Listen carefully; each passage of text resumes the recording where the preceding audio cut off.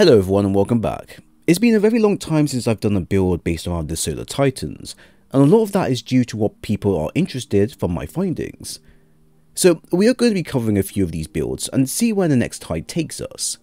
So for today, we'll be covering the Ashen Wake and Dragon's Breath combo, which is highly slept on with how powerful it is for one player alone. By using the build, you can get near instant grenades back via Scorching Ignitions, high solar damage that steadily increases, ease of customization for both newer and older players, and lastly a aggressive playstyle for those who enjoy running content fast and efficiently. It's straight to the point and easy to use, which I like for a number of builds. So here's how we're going to go about it. To start, you're going to want to have Soul Invictus, where solar ability Thunder Blows creates sunspots. Your abilities regenerate faster and super drains more slower while in it. And then you want to have Roaring Flames, where final blows with solar abilities increase the damage of your solar abilities. Roaring Flames will play a pivotal role in how the build will work over time, since the mods and fragments being used will help regenerate our grenade energy and thus improve our damage with RF over time. Looking into the fragments, Ember of Eruption, where solar ignitions have increased area of effect, Ember of Blistering, where defeating targets with solar ignition grants grenade energy, Ember of Sharp, where your solar ignition spreads Scorch to others, and Ember of Ashes, where you apply more Scorch stacks to targets. As we are using fusion grenades solely with the build, our grenades will be able to deal a hefty amount of damage in one full hit, while at the same time dealing continuous damage via a Scorch or Ignition's attack.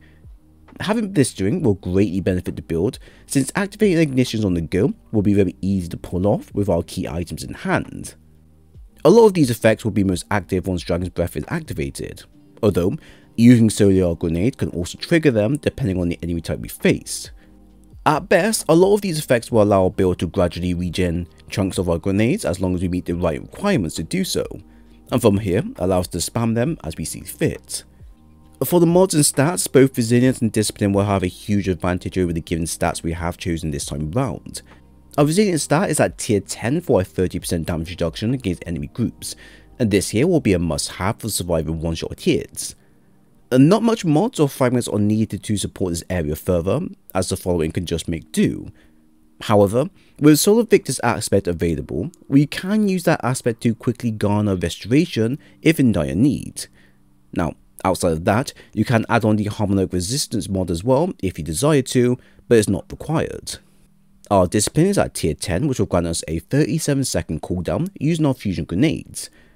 I've gone over the top with the stat by accident, so if you do end up in my position as well, I would invest the leftover stat to our strength stat instead, since that will be used here and there as well. Since our charge rate is already quite high, and requires not much additional mods to help it, applying a few extra things as backup can help if things do go wrong, which it will.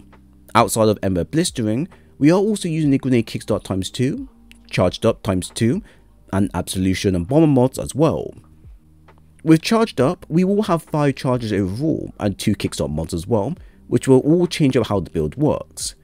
Having such charges will allow us to get between 16 to 45% energy grenade regen back, depending on how many we retain and use over time.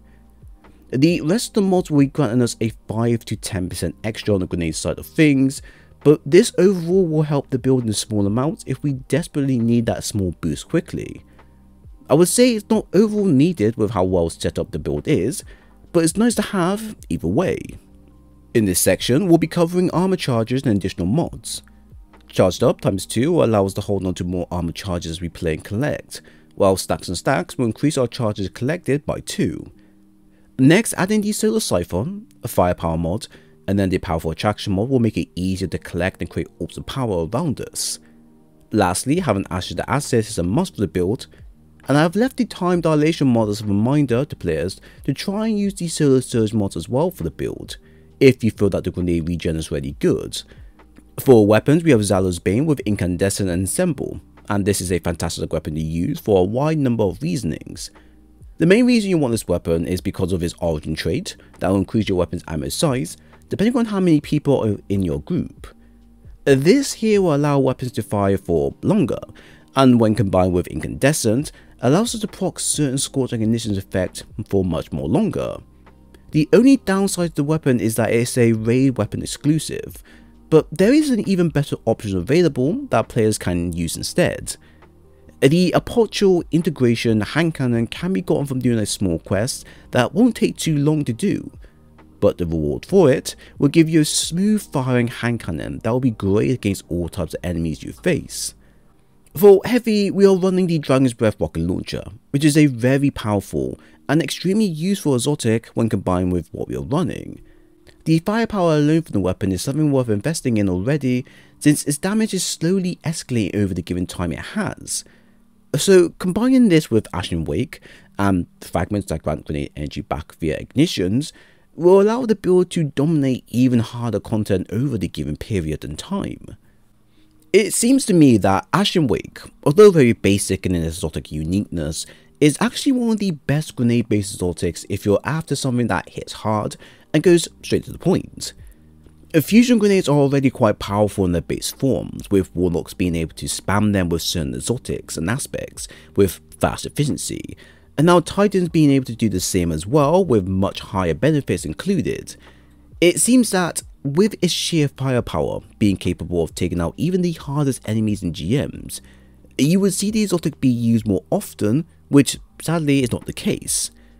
This might be due to players wanting exotics that cover a number of roles within the build itself, or they see the use of grenade based builds being too common nowadays and want to try something more different. However you look at it, the build is customizable to be different than its predecessors and actually fits the role of an aggressive playstyle for those who want to burn through content very fast and efficiently. Now, accompanying the build, I have Dragon's Breath attached, as I don't want to use my grenades solely for bosses. No.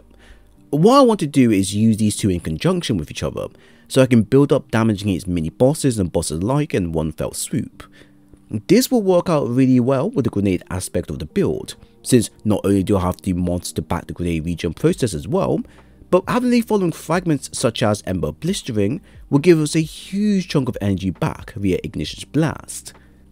A Dragon's Breath is guaranteed to net Ignition's Blast upon the hits, which means we can use our grenades back to back and also benefit from Ashen's Wake's secondary effect of also granting us more grenade energy upon direct kills. Having such a heavy hitting build goes as well as you would think. I can completely dominate a wide number of GMs, dungeons, and additional activities that most players are not used to. It excels the most when being used against champions, for example, as a Roaring Flames buff where the grenade will take off at least 1 to 2/3 of a mini boss health, which all depends on the level of flame active. It's such a destructive setup that there is one caveat to the build you need to be aware of, and that is where you throw the grenade. If you throw the grenade up close to an enemy and it connects, there is a 100% chance you will die from the explosion feedback being produced. A safe distance is required, while at the same time throw on the ground will distribute the damage done, but it will still damage user overall. The overall effectiveness of the build allows players to pretty much destroy enemies in a fast paced manner, while leaning more heavier into the two exotic combos in hand. I can see this being useful in all sorts of content since the damage is surprisingly good, and if you're new to build crafting and you want something quite simple such as this, then you can easily pick this up and go to town with it as you see fit. So there we have it. I hope you all enjoyed the build breakdown. If you have any thoughts on the content shared, then please leave a comment below. While at the same time, if you enjoy the content and want more of these videos in the future, then leave a like and sub while here. I will leave a dim link for the build below, and if you want more stuff like this, then I have playlists available covering all types of builds you desire. It was great sharing today's video with you all, and I hope to see you again soon.